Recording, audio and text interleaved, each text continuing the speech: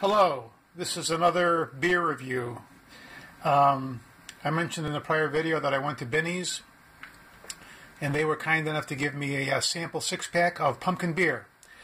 And the first one I tried was Schlafly's, which I had reviewed before, which is pretty good. It tastes like pumpkin pie, which is the whole deal.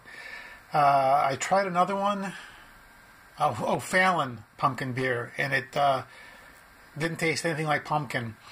This is the third beer of the six-pack sample. Pumpkin Smasher, Big Brewing. I can't even read this. I do know that it's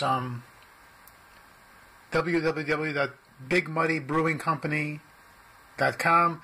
Big Muddy Brewing in Murfreesboro, Illinois. Listen, this is weird. I don't know what this is. And I'm glad I had this in a sample, because if I had bought a six-pack of this, I would have flipped out.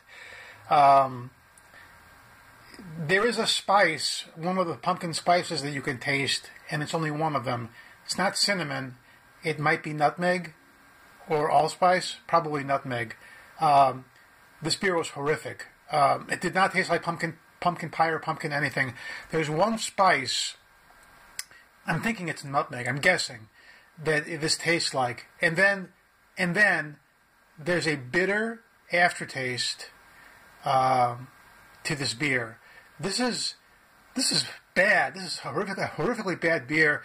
Tasted nothing like pumpkin pie, which is what it's supposed to. It says Pumpkin Smasher by Big Brewing or Big Muddy Brewing Company. And at the very end, the last two drops just to finish this bottle off, it had a soapy aftertaste. So stay away from this stinker. It's a terrible, I don't know what the hell this is.